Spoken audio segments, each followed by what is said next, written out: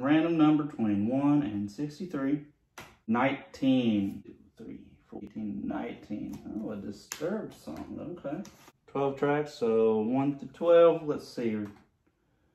No, number 12. So, all right, so this is how I think I'm going to pick my covers, or you can pick my covers.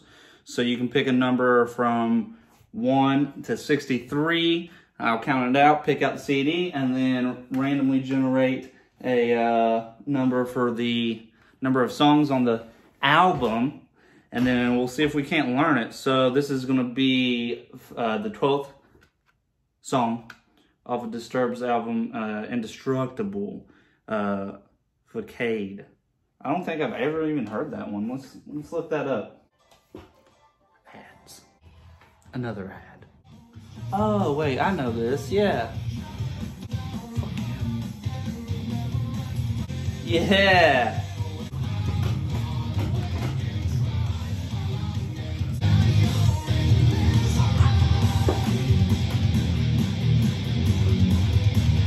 Fuck yeah, okay, I remember that shit.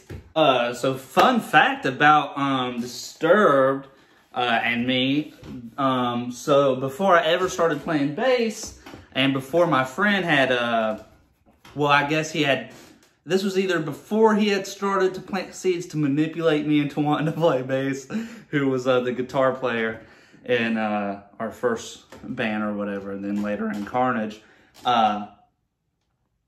I was watching some music videos on demand, I guess, at my grandma's house. And I was watching Disturbed, and the video for The Night came on, right? And there's this one part in the video where John, what's his name? John Moyer, I think is the last name. John Moyer, the bass player for Disturbed. There's a part in the video, I think he's in front of the car, right? So then he's like, he's got his bass or whatever, thick strings, looks massive. And then he's like jamming out, da-na-na-na-na-na-na-na. And the camera is going, following him. So it just looks it just looks epic. It's just, gung, gung, gung, gung, gung, gung, gung, gung. And it was just massive. And in that moment, I was like, that is power. I want that.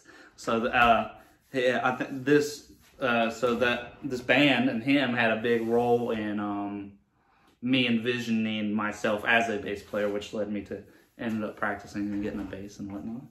So it's kind of cool that the first time I do this random generating, pick a album, pick a song, and it's Disturbed. This one is open, a little broken too, so I've probably had this one for a long time. Most of these CDs, they're not even out of the plastic yet. Like, let's see, I've got this Lifehouse, still in the plastic. I'm gonna put that back just because it's not, this is not in any order.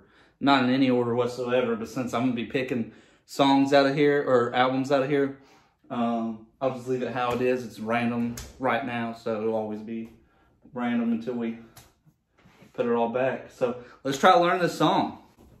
You know what's cool is that I took my Carnage bass in to get set up, and obviously it's a 5-string, but I didn't want it in drop A or just regular 5-string tuning. I wanted so I was like, oh, let's just do CG, CF, and I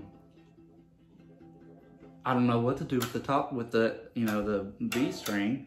And the guy was just like, let's turn it to drop A. It's like, okay, bet. So, but turns out that's what this song's in. So that's cool. I didn't know like anybody had actually like obviously I know they play in drop C or whatever, C standard and whatever else, but I didn't know that drop A was something that they normally did.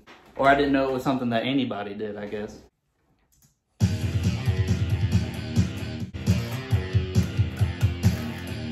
What is that? Oh, is that the whole intro?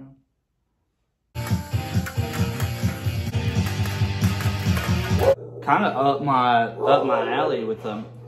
Delphine, calm it down. Delphine, dull it down, baby. Anyways, it's funny that the way the song is, the way the tabs are, is it's kind of up my alley and like stuff I would write, kind of. So interesting. Had some influences that I didn't necessarily know about.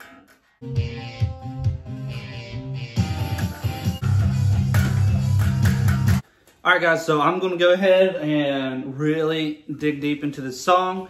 If you want to pick the next album that I pick out of there, in the comments down below and in the cover video,